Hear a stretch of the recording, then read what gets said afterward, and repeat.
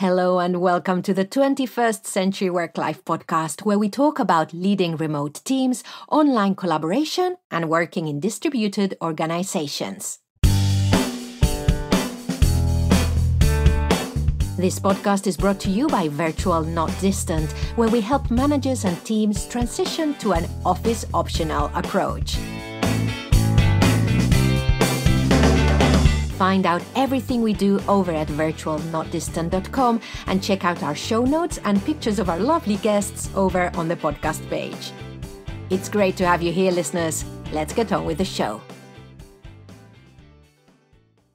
Hello and welcome to episode 296 of the 21st Century Work-Life podcast. My name is Pilar Orti, and with me today is Maya Middlemiss. Hello, Maya. Hello, Pilar. Hello, everybody listening. And hurrah that everything seems to be working today. Now. Well, yes. We'll gloss over any early technical troubles because I think I've got the string back in the yogurt pot for now. Apologies, listeners, because what's been happening for ages is that I just get too close to the microphone. I distort. So if sometimes my sound is a bit weird, but Ross does manage to make us all sound as best as we can with the home studios that we have. But anyway, we are now trying Zencastr, which seems to be working. So any podcasting people listening out there, we've got this new toy to play with. And today's show, well, we'll see. We'll probably get going for a long while because it incorporates so much stuff. We're going to be drawing on the concept of communication in an online team, online collaboration, and how it does require a different mindset. It does require a different way of interacting. And for some people, it's not natural, it's uncomfortable, and actually we don't think about it, it just never happens. So we're looking especially at providing some food for thought for the people who had to adopt remote and are now continuing to be some kind of remote, whether it's the subset hybrid or whatever, and also maybe provide some space to reflect for the more experienced ones. And of course, we would love your contributions, more experienced ones. Pilar at virtualnotdistant.com, or you can go over to virtualnotdistant.com where we have a contact form. And then at the end of the episode, we'll draw an article out that we really enjoyed by Jennifer Riggins, which is very timely. So we've left it for the end. Well, actually, without going into it, the good thing is that it's timely and evergreen at the same time. So yeah, it's wonderful. So Maya, I thought we could start just to kick us off with a tweet, as many conversations start. A tweet which actually was, it didn't get many replies or many impressions. I don't know what's going on with Twitter for impressions, but the reply was really got me thinking. And the tweet I sent out was, over the last years, I've worked and collaborated with a wide range of people online. One thing that strikes me is that the rhythm of communication and the speed of the workflow becomes apparent. And I've noticed that when somebody's rhythm clashes with my own, well, I've noticed that. Is this something you've noticed? And Saskia, lovely Saskia, who I've met through Next Stage Radicals, she actually said, well, I've noticed when it's in sync, which is great because I always notice things that are not going well. So, yeah, Maya, is this something that you've noticed or thought about, or what has this prompted? Yeah, it's a really interesting one because with freelancing, I'm obviously dipping in and out of loads of different teams and client relationships. And it's one of the first things to try and figure out really is what is their cadence of communication? Where is the stuff? Who do you ask about certain things, or do you need to? And it's kind of an insight into the culture of a new organization, but every team is different. And some of those rhythms, you get the feeling, have evolved very organically rather than intentionally. And of course, it ebbs and flows over time, depending on the activities in hand. I loved Saskia's later reply about when you're out of sync, it's like a three-legged race. When you're trying to match your step to somebody else because you're yoked together. And of course, the reason that it's a fun game is that quite often you fall flat on your face because you're simply not in step at all. Your stride lengths are very different. You might be trying to go in different directions. I think that's an excellent metaphor for when teams aren't in sync in communication terms. Do you want to read her tweet again? Because you've got it just that nice thing. Yeah, she said, musing on your tweet brought to mind an image of three-legged races as a child. Just agreeing to begin without a leg first was a winning tactic. It wasn't about running faster, just about not falling over ourselves. So, yeah, she's reflecting on that intentionality, which comes with all online communications and collaborating over distance. You have to have some parameters just to get started. Yeah. And that's why for us, it's so amazing to be able to be the outside eye. And even, as you say, when you come into a team, because you have experienced different ways of doing things, so that you know that it doesn't have to be like that, like other people do things differently. And even that is such an insight. And I'm thinking of when I was thinking of this, I think of opposite poles. So you have sometimes in teams where there is constant communication, either because, we'll go into this in a second, either because the task requires, so it requires for me to say, Maya, I've done this. And you say, yeah, Pilar, okay, I've done that. And I've thought this. And therefore the conversations, the rhythm is very fast, and there's a lot of stuff going on all the time. Whereas there are teams where they've got used to, either, like you say, organically or intentionally, to, well, when I finish my work, I put it in Trello or I leave a note somewhere. I don't necessarily tag people to say I finished. I don't reach out. I have a thought, and instead of communicating it straight away so that people hear me straight away, I put it in a document. So you could already see that there's that difference. It's like the spectrum between working out loud and visible teamwork. And there's sort of there are so many other ways of making your work visible without necessarily having to narrate it at the top of your voice all the way through. But there are times that can be valuable as well, or that certain kinds of very synchronous immediate updates might be essential. Yeah. So this is almost like a reflection episode, I think. I don't know, because it's made me think of a lot of stuff. And you shared an article. It's actually a newsletter from remotefabric.com, which has some terms that I think could be worth mentioning right at the top. So right now, well, the first thing we want to mention is asynchronous communication, that although people listening to this show will be bored to death of it, of both the name and the concept, but there are people who, well, maybe don't know it by that name. So asynchronous communication is all kind of communication where we don't expect an answer, or we don't expect the receiver to be there when we send our message out. So things like good use of email, and then things like Microsoft Teams and Slack when we use them as asynchronous tools. But synchronous is the conversation in a meeting, for example. So asynchronous communication, we might talk about documentation, which is not really like big, heavy documents, but actually is writing down our processes or having our processes or conversations for posterity. So it's stuff that's there for posterity so people can access later. And I wanted to, sorry, is there anything you want to add to those two definitions before I go into single source of truth? No, Maya? That leads very nicely into the idea of what you write down and where and why that matters. Yeah. So the article also refers to a definition from Dropbox around the single source of truth, which I think is really interesting to mention, because we do hear this a lot, especially in tech distributed companies. And I'll read from the article. It's a term given to the practice of bringing all business data to a single location. The idea is that everyone in that company can then make crucial business decisions based on mutually accessible data. That means there are no work silos keeping people from knowing important information. So this actually is at the heart of documentation, I suppose. Yeah, it's a really important concept, and it's one of those that's hopefully crossing over now from the tech world, which originated it, because you have to document software when you're making it, now into business practice, because it's such a good fit with remote work. People have to know where to look for things, and it has to be accurate and up to date and the same version that everybody else is looking at. Otherwise, you're going to get in big trouble fast. Yeah, I think the concept is so important, like you say.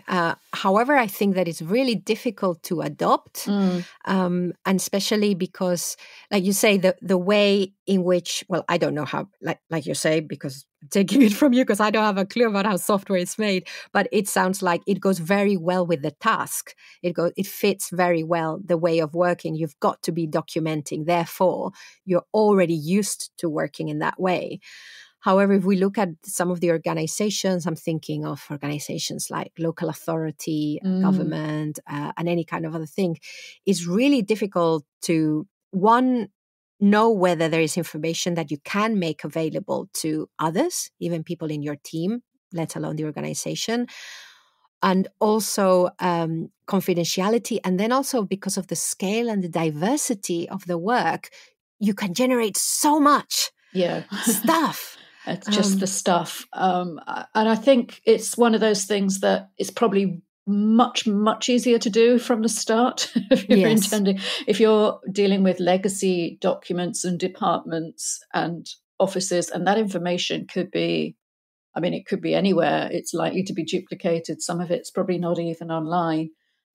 Maybe it's the kind of approach you could adopt at a team level or a department level initially to just try and pull together a single knowledge base where there's a definitive reference and try and point at that single source of truth rather than duplicate it. It's much easier to do now. We have really good online tools for that kind of wiki development where you can point at something rather than copying it and refer questions to the right place.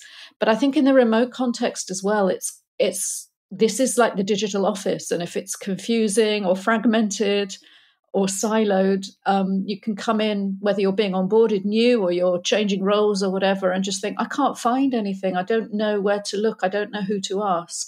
If you're starting a new job in a physical office, somebody probably walks you around the first day and says, well, the finance people are over there.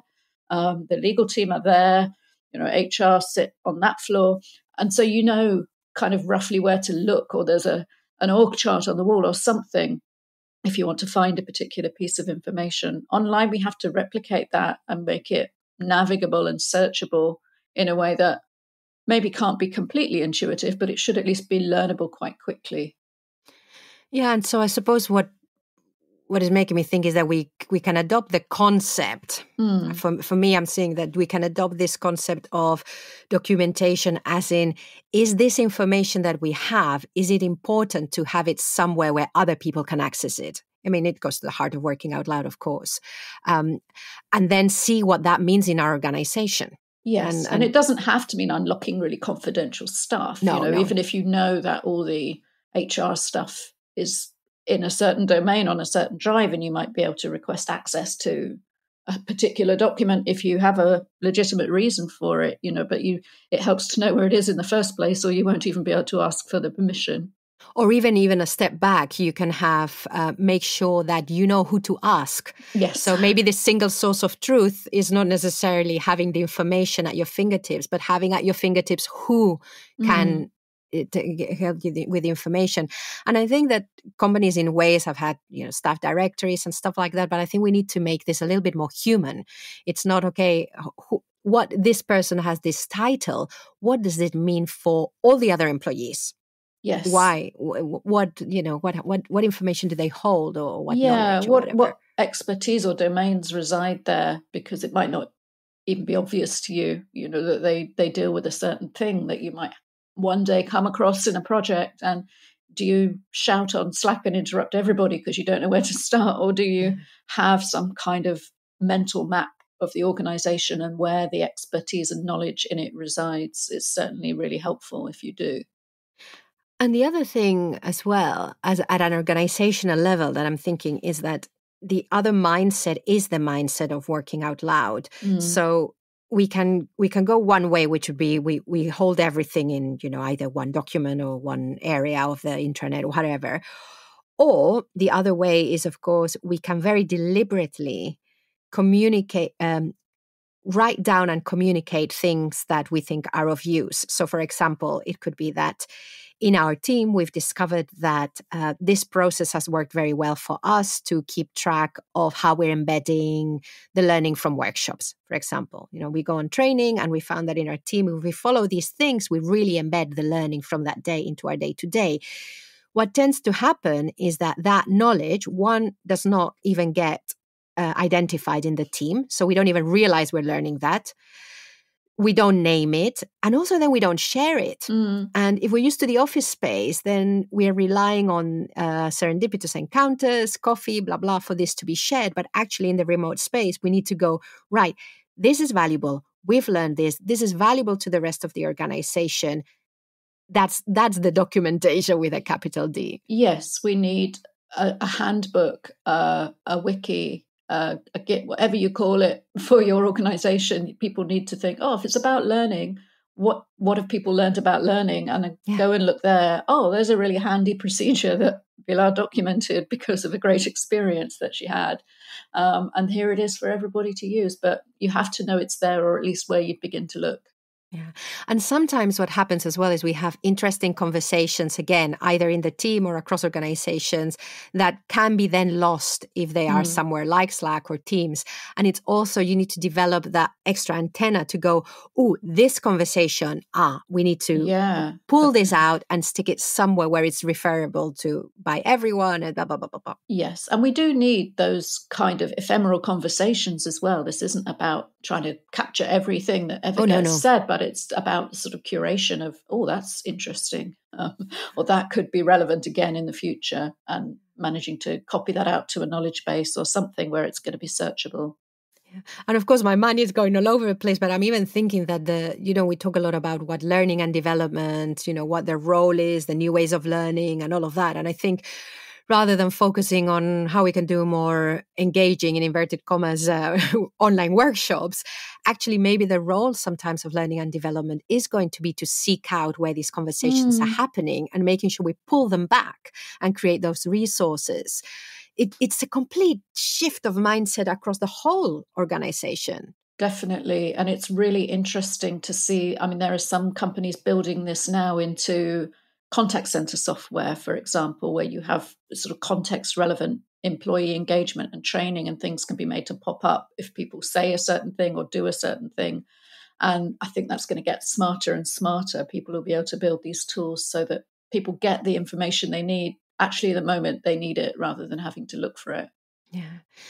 Right. So we've already gone a little bit sideways from team rhythm communication, but it's completely relevant. And also, listeners, if all goes to plan, next week we'll release a short episode of a conversation I had with Anna Nieves, who is a knowledge management expert, and we talk about a lot of this, how she sees that there is a bit of a missed opportunity in organizations to capture the knowledge. So I'll refer you to that. But if we go back to this thing about different teams having different rhythms, and I might have something missing here, Maya, but I have 3 points that I came up with that I'm on my mind. So what the different rhythms in conversation, in communication in a team can be influenced by the nature and the progress of the task and the task interdependence between team members. Then the perception of and the real hierarchy, and within that, the level of autonomy to make decisions. And then finally, culture as in social, more specifically, the social culture. Am I missing anything?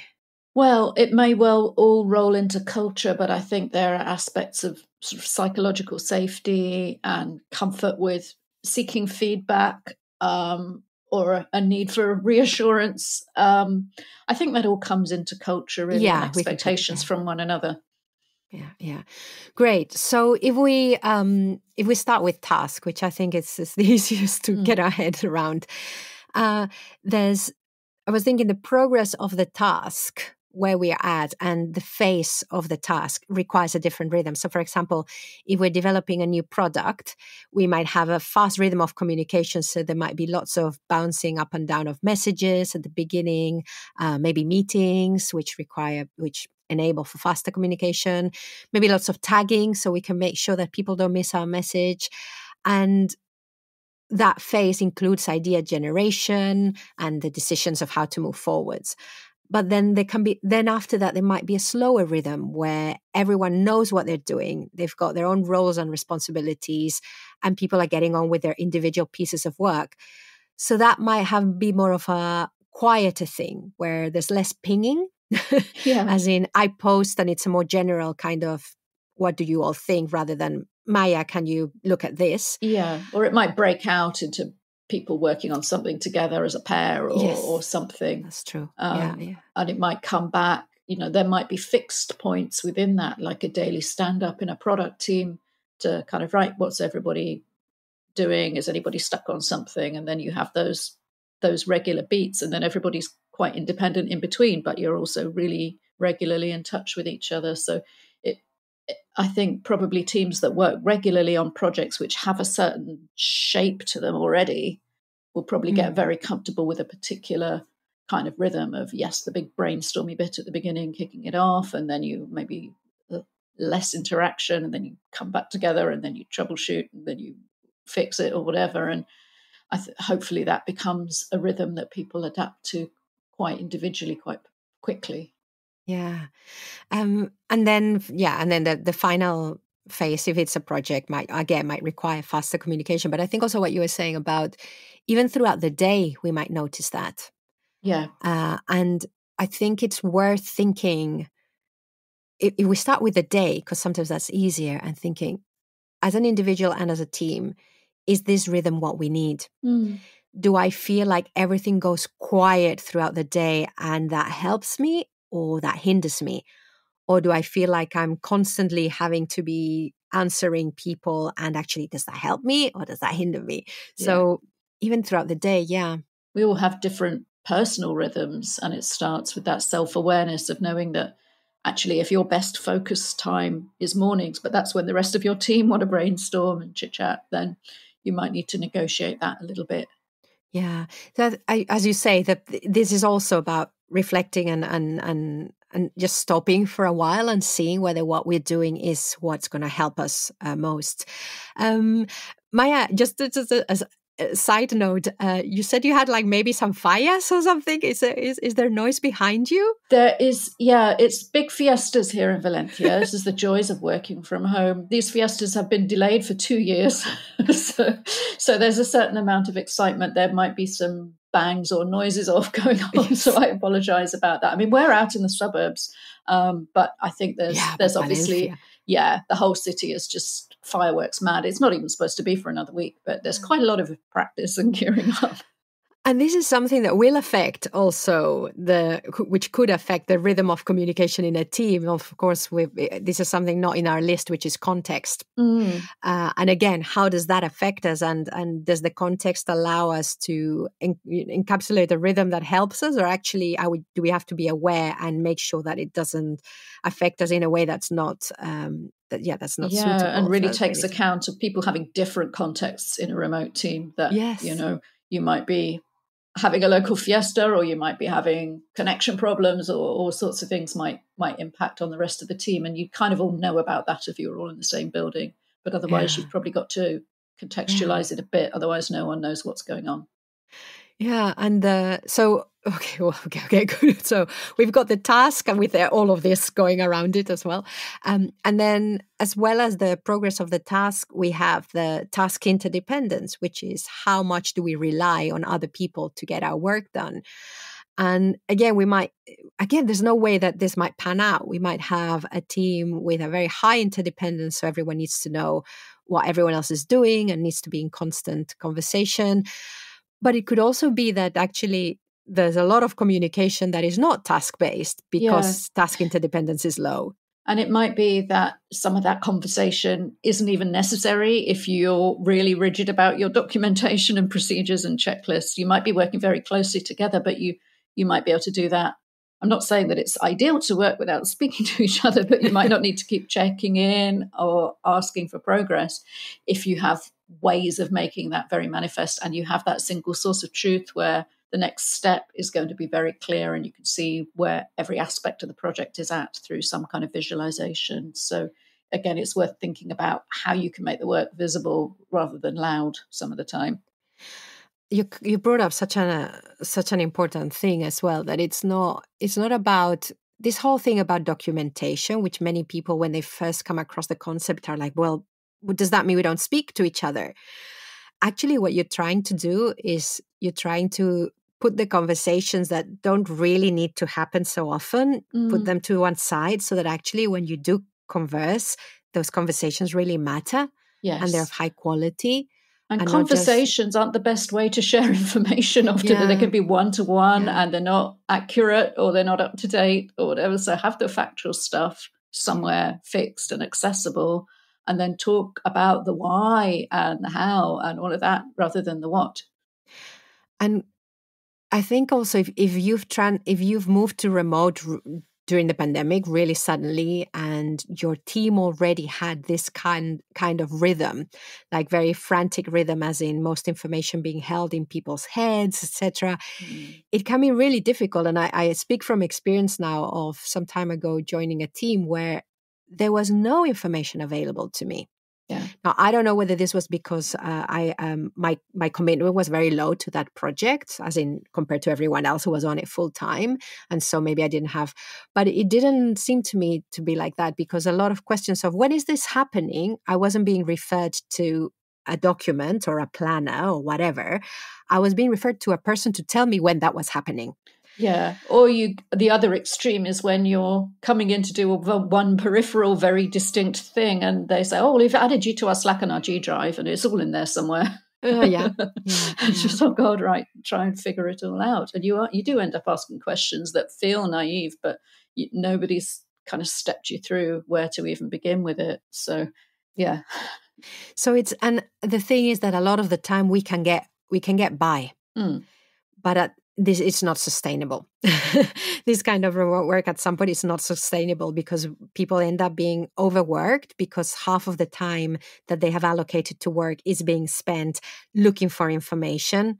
And then when you then come to have a conversation, then imagine you've scheduled like a social chat or a latte and learn thing where you're going to actually share some learning. Well, I've been talking to you all day. I don't really fancy talking to you anymore. Yeah. And the work itself can often suffer when things get figured out again. It's not only inefficient, but it can lead to a kind of mission creep or shortcuts or errors in all sorts of different contexts. If you know how to do a thing, it's better if it's properly documented somewhere and people can follow the steps rather than having to figure it out each time. They might well come up with improvements, in which case, yep, brilliant, add that to the process document. Improve the single source of truth, but don't go off and make your own. Yeah. And the other thing, you've got a note here, which again, I think is really important to remember, that if we are creating documentation with a big D, and so we're turning some stuff into reading material, you say here there also has to be a culture of reading stuff. Yeah, people that, we all know that when we look at a lot of the stuff from the all remote big successful enterprises that talk about the different levels of remote work and moving towards the goal of pure asynchronicity, so much comes down to having a culture of writing stuff down and of other people reading it.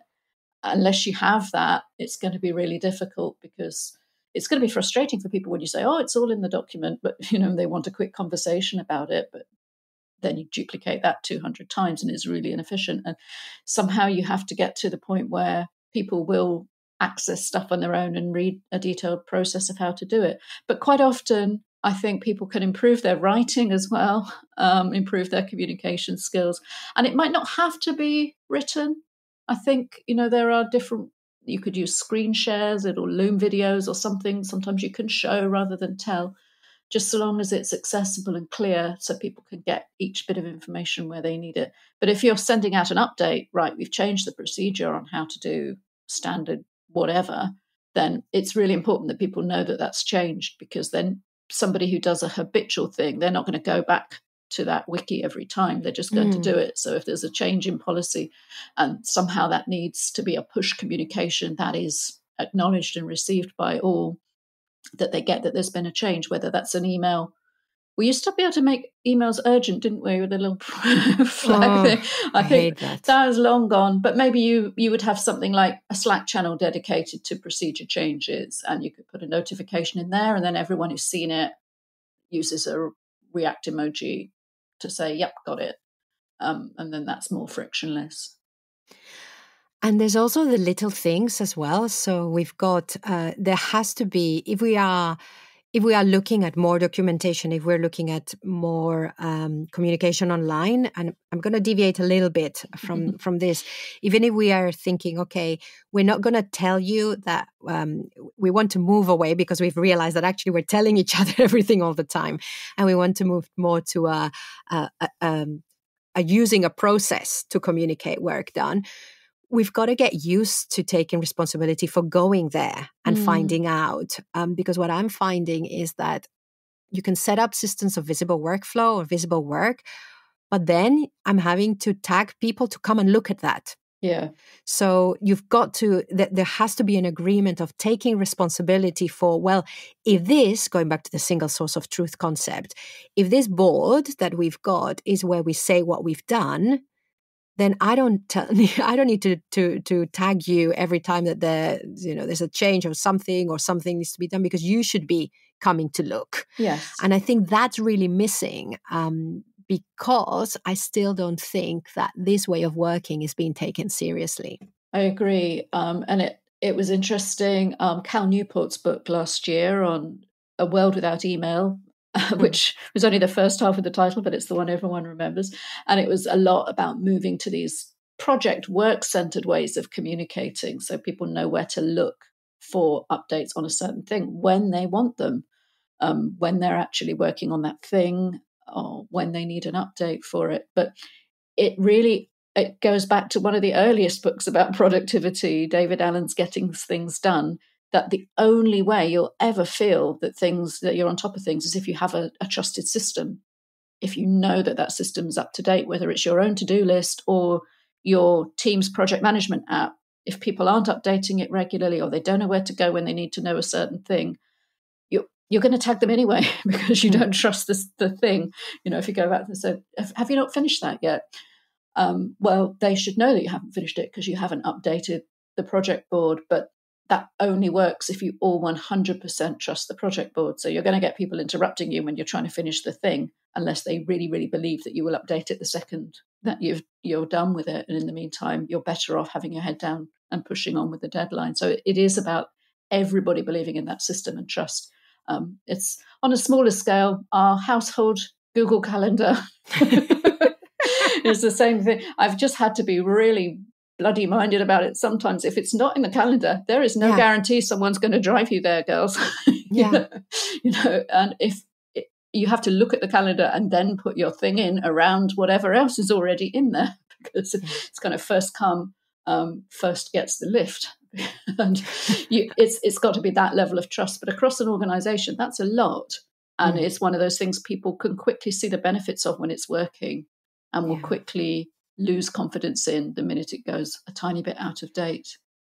Yeah, and I think if we're leading a team, or if we're the one who's implementing some of that, we also need to change our mindset. And instead of, okay, how do I keep people motivated, or how do I make sure everyone's doing the work? It's about what's the ecosystem that we can create so that everyone can self-organize, rather than always coming to you to say that something's done, or asking you for information, etc. It's got to feel non-clunky. It's got to feel frictionless, and kind of have incentives built into it that you need to update this dashboard, but you also need to go there to look for the next thing. So there's a lot of design questions here, I think. And there are so many brilliant collaboration apps out there. There's actually far too many of them. So figuring out which one is going to work for your team, or how you can adapt it to best work, is always going to be a challenge. But it's great to see so much competition and development out there.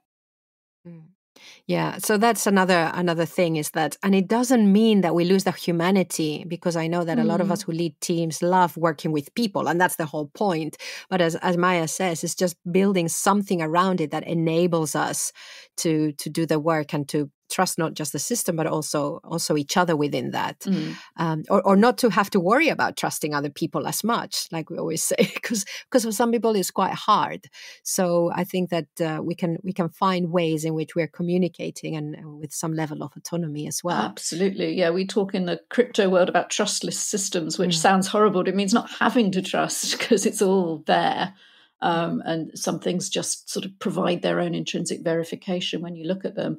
And that goes back to the psychological safety thing as well, that if people have figured out a way to do something more efficiently, do they feel competitive with their teammates, that they want to keep their process to themselves, or they've maybe worked out a shortcut or a way to earn more commission, or get their work finished earlier, or whatever. There has to be this culture of sharing good things, whether that's learning or insights or whatever, and that everybody wants to make things better for everybody.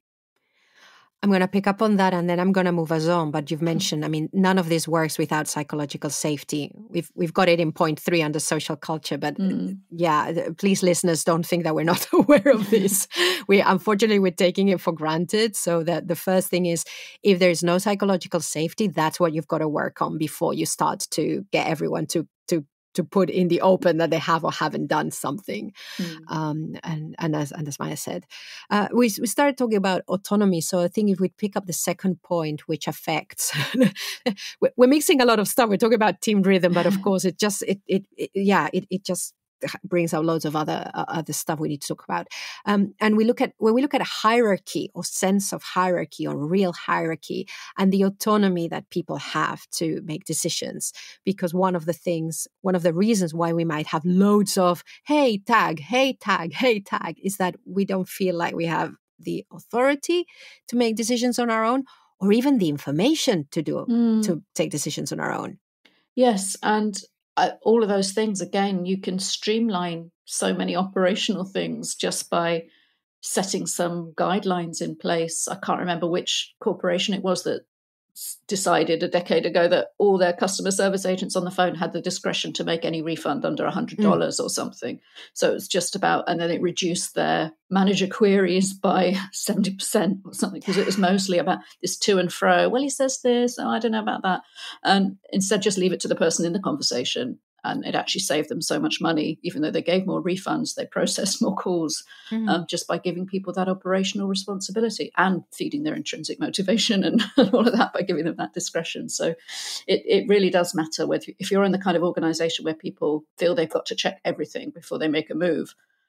That's really slow, and it's going to cause friction that's bound to affect every aspect of what you're doing. Yeah, and on the other side of the spectrum, if you've also got a culture where everyone feels like because no one can see what they're doing, they've got to be telling us what they've been doing all day, that also is generating noise. And what we're trying to see here is to identify the kind of communication that is noise versus the kind of communication that is necessary and useful.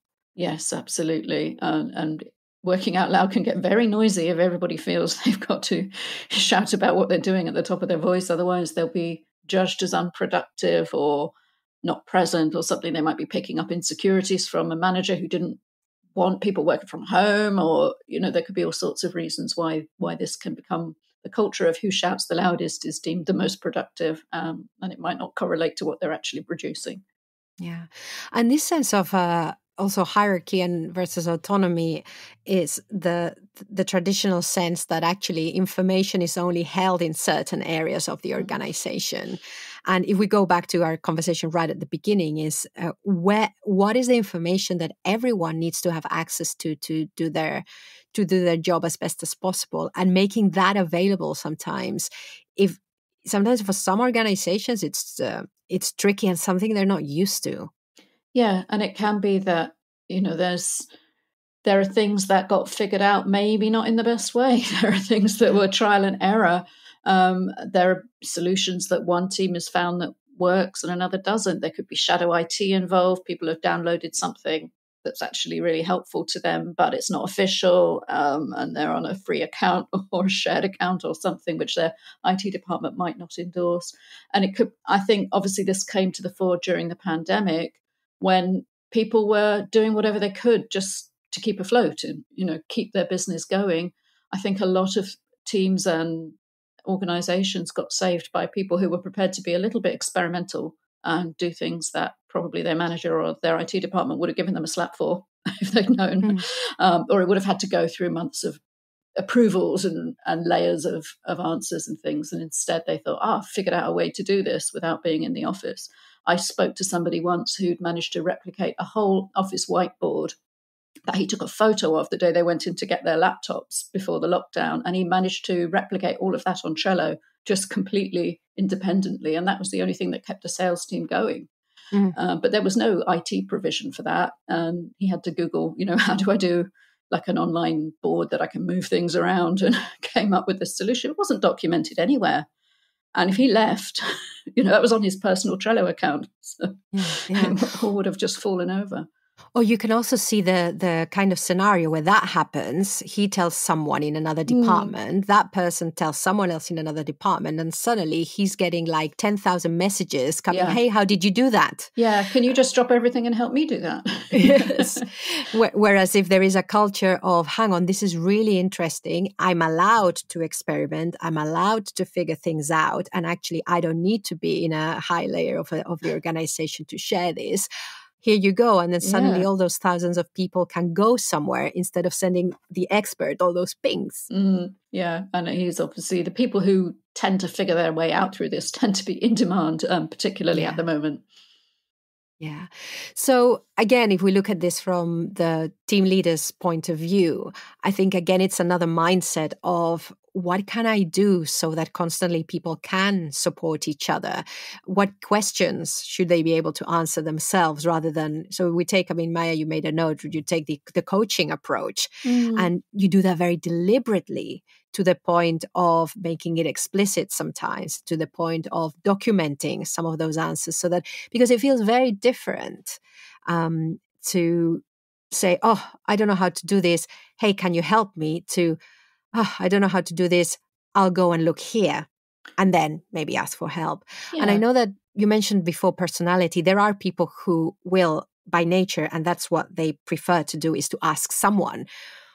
But in a remote work environment, it's tricky to be doing that all the time. Yes, and this is going to become one of the core hiring competencies, I think, for a lot of remote roles is, are you good at figuring stuff out and working out where information is documented, or even we're figuring out who to ask rather than doing an at-team message and annoying 40 people. So I think it's going to be one of those core skills that we all have to develop, is how to figure this stuff out on our own, even if our preferred natural communication style would be to tap someone on the shoulder and say, can you just show me this? That might not always be the most appropriate way. Yeah. And so let's go into the third point, which is all about, we've said most of it actually about culture and psychological safety. And then, of course, many listeners who've been thinking about this for a while will be saying, hey, there was a study a couple of years ago. Why haven't you mentioned it? But we will. So the final, so we're looking, you've mentioned psychological safety, that is key. Unless we can't, remote work is, I think, well, I don't know. Actually, this is a question, because actually sometimes we find it easier and safer to bring stuff up where we're not fully present there or when we have time to think about it. So actually, in some instances, it could be that psychological safety is not as important if we're in a remote team. But for some of the stuff that we're talking about, you've got to feel like it's okay to say this stuff. Definitely. And it's also interrelated to how hierarchical you are, how competitive you are, how your teams are structured. What sort of role does the manager have? Are they there to give instruction and direction, or are they somebody who can say, what do you need from me? And what's the most helpful way for me to provide it? Or a manager who can own that things might not be perfect, particularly in a post-pandemic sort of lashed up solution, to say, okay, what do we think about this bit of what we're doing? How could it be improved? How could it be better? What do you need from the organization in order to fix this? And it just makes a huge difference if people can bring all that to the table, even if it's a bit of a half-baked solution. And they might not have to have it all figured out before they provide an answer, but they can provide a way to move things forward or open up the debate. And some of that psychological safety is also about not having to show that you're there fully all the time, not having to show that you're working all the time by saying all this stuff you've completed. And I think that's, again, when we can then have a rhythm that suits the work and not just a culture that is a little bit dysfunctional. I'm also thinking that in maybe more teams than organizations, where there's lots of communication all the time, lots of pinging, blah, blah, blah, it could be about wanting to feel connected, like more than even presentism or anything. So I think that we also need to recognize that and see what we can do that is actually more sustainable than people feeling like every 10 minutes, I have to see you, I have to know you're there. Yeah. And I think, again, if organizations are going through changes in the way they're working on their locations, people need that little bit of reassurance. And sometimes if everybody is working, might be perfectly well on their own stuff, there might be lingering senses of what's everybody else doing?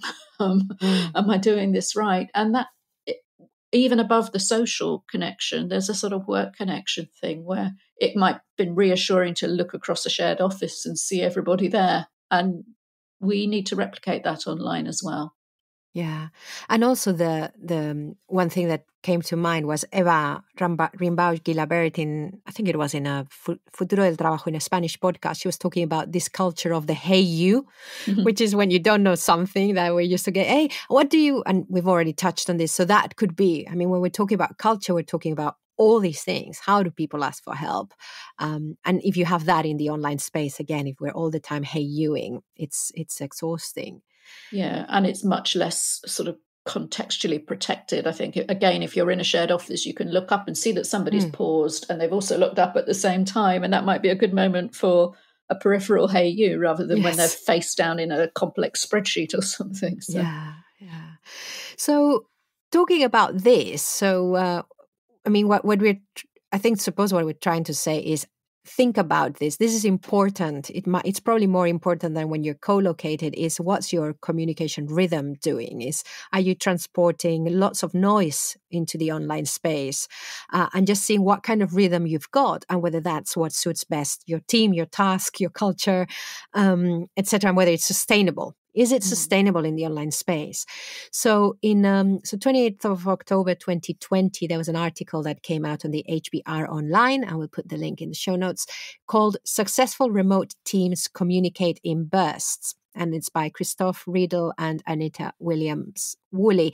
And I think it'd be interesting just to pull out a couple of things, like bursts of rapid fire communication with longer periods of silence in between are characteristic of successful teams. Bursts help to focus the energy, develop ideas, get closure on specific questions. So I found that very interesting. Yes, and I think for a lot of people who are missing face-to-face interaction, it might provide some kind of connection, emotional substitute for that as well.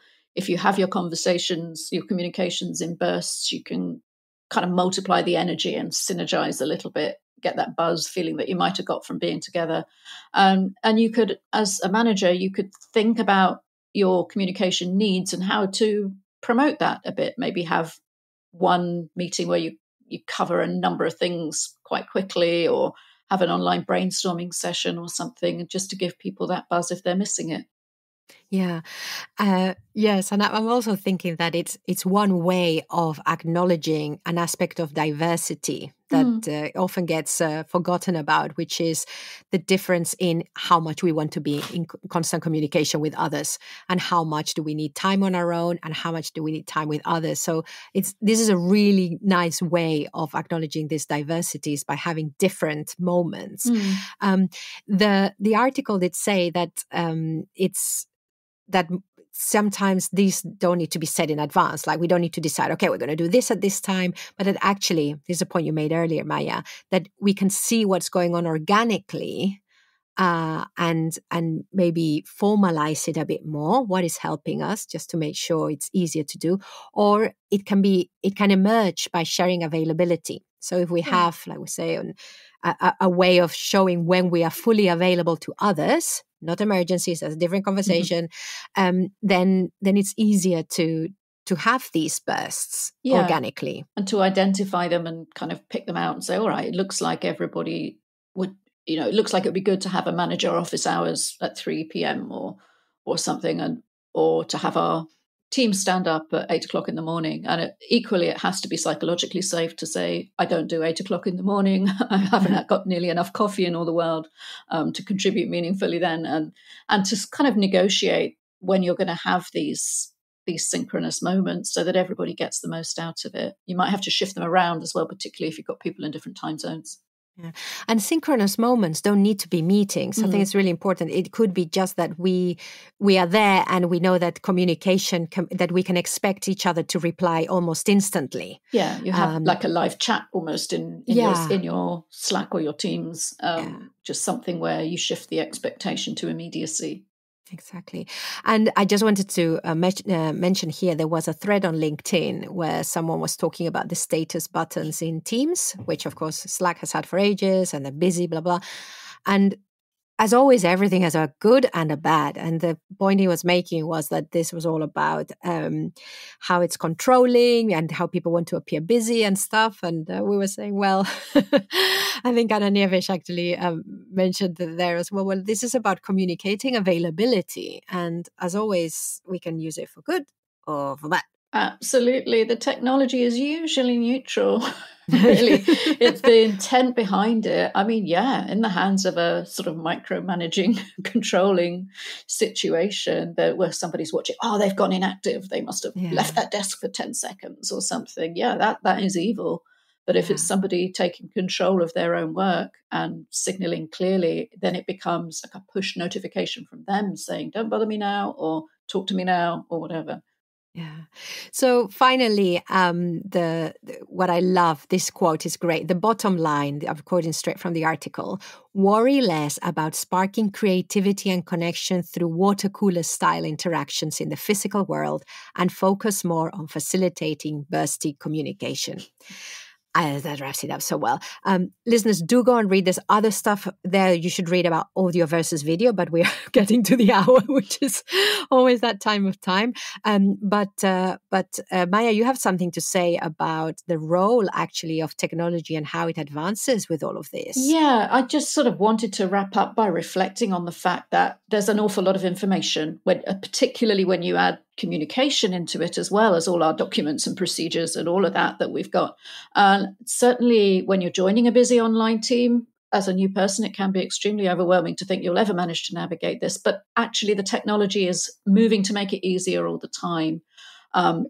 Things like the ability to find a conversation that you had. You can search, provided you're paying for your Slack. Some people have run afoul of that, but assuming the information's there, it's increasingly easy to find it. And now we're starting to see changes in terms of how conversations are documented in different platforms, even video and audio. A transcript might be generated in the background, and then that's searchable. So you will be able to find this information more easily, that somebody said something to somebody about how to do that thing that you do once every 3 years or whatever. You will be able to find that again. For now, yes, we need better structures and ways to support each other in navigating the documents we've got. But over time, it's going to become easier and easier to find the information we need. Doesn't mean we won't talk to each other, that we won't connect with each other, but we might have less things holding up our work that demand that immediate hey you in order to resolve them. So hopefully that'll be a win from everybody. Wonderfully put. So I'm going to swap one of these three things that we looked at. The different team rhythm will be influenced by, first thing, we're looking at social culture in its broadest sense, psychological safety, your environment, and that includes the tech. Then we've got the nature and the progress of the task and the task interdependence, and also the perception of and the real hierarchy and the level of autonomy to make decisions in a team. So with all of that, listeners, we'd love to hear what you think. We still have one item we want to discuss, but Pilar at virtualnotdistant.com, or you can find us on our contact form, which is at virtualnotdistant.com. But let's now give some space to an article by our friend Jennifer Riggins, which we think is actually both very timely, but also very evergreen.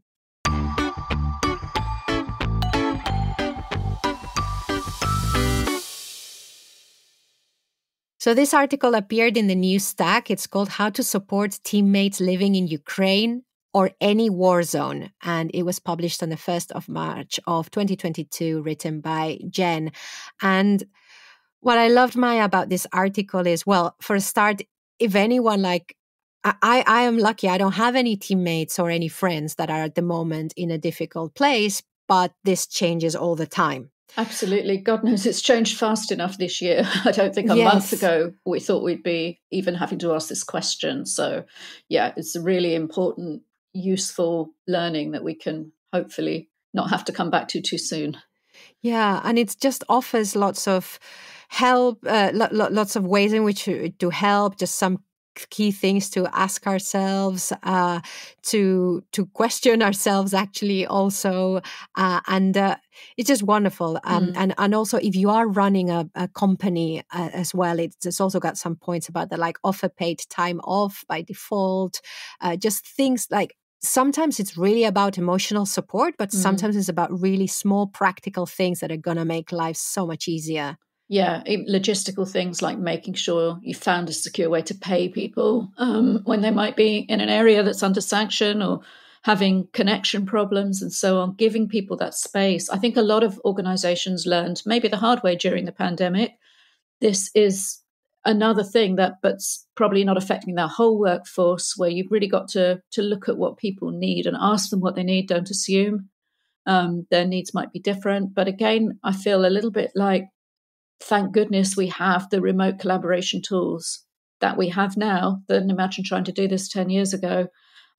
Hopefully, we know there are people arriving in Spain, even some in the UK by now, who are able to bring their work with them and carry on, even though they're refugees. We can at least stay in communication, and if they're ready to work, we can give them work. And teams can cover for each other and look out for each other just as they would in real life. Recognize that some parts of the world are going through very difficult times at the moment. Yeah, and just this morning I attended, we're recording on it is today the 8th of March. International Women's Day. Oh yeah, it is International. We're happy International Women's Day, everybody. And Rowena Hennigan had an event this morning about breaking the bias. And Lorraine Charles from, I think it's Namal. Yeah. She mentioned, she said, at the moment, the refugee crisis is in this part of the world, but it's ongoing. It's happening everywhere. And kudos to the work that she does with helping refugees be great at remote work. So yes, this is, so we just wanted to share this article to say, this is a great article, evergreen, and we're always needing to look at this stuff. Yeah. Thank you for that one, Jen. Yeah, thank you, Jen. All right, listeners. So we will continue talking about lighter, brighter things in the 21st Century Work-Life podcast. Look out next week, hopefully.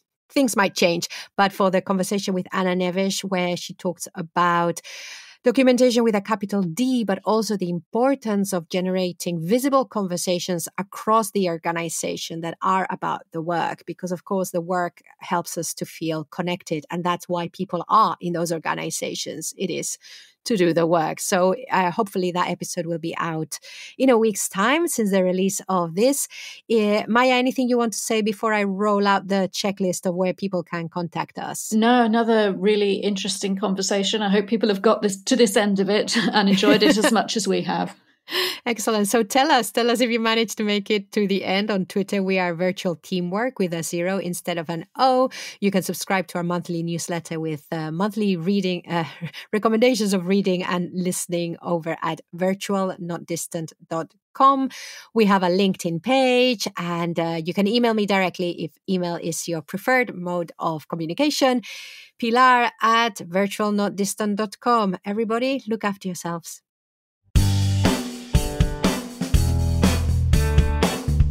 A big thank you for listening to the 21st Century Work-Life podcast produced by Virtual Not Distant. If you have something to add to the conversation, let us know through the contact form over at virtualnotdistant.com. I have been your host, Pilar Orti, and I'm signing off now. Wherever you are, whatever you're doing, enjoy.